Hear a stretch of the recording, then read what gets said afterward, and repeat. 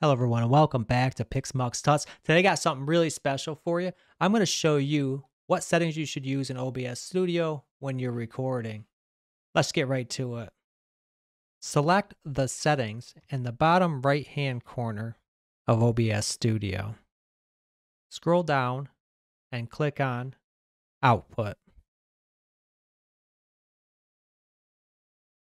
From here, you can select your streaming information and your recording information. You can choose your bit rate for streaming and your audio rate for streaming, but we can get to that in another video. Today, we're going to address recording. If you move to the area that says recording, you'll see it says recording path. Recording path is where a video is going to store when you hit record within OBS. Recording quality you can set as the same quality as the stream. You also can hit the drop down and change it to high quality, indistinguishable quality, and lossless quality.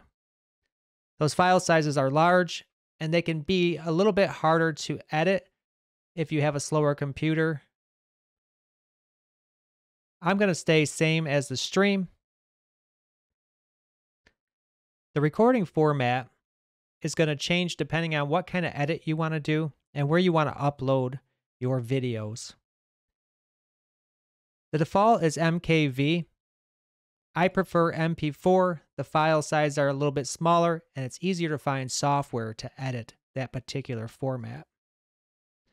It does give you a warning that the recordings can be completely lost if something were to happen in the middle of the recording. I've never had this happen to me, but it's important for you to note this. My recording settings go right to Pixmux Videos. I'm going to hit Apply and OK. So as a test, I will hit the recording button and then hit Stop.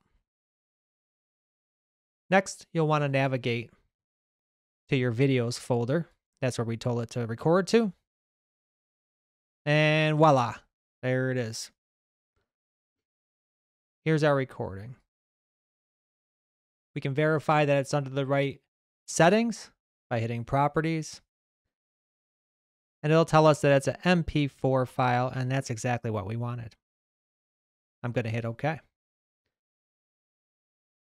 Changing your recording settings is very easy in OBS Studio. Play around with it until you find something that you like.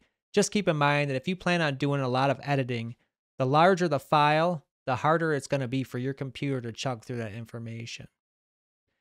Until next time.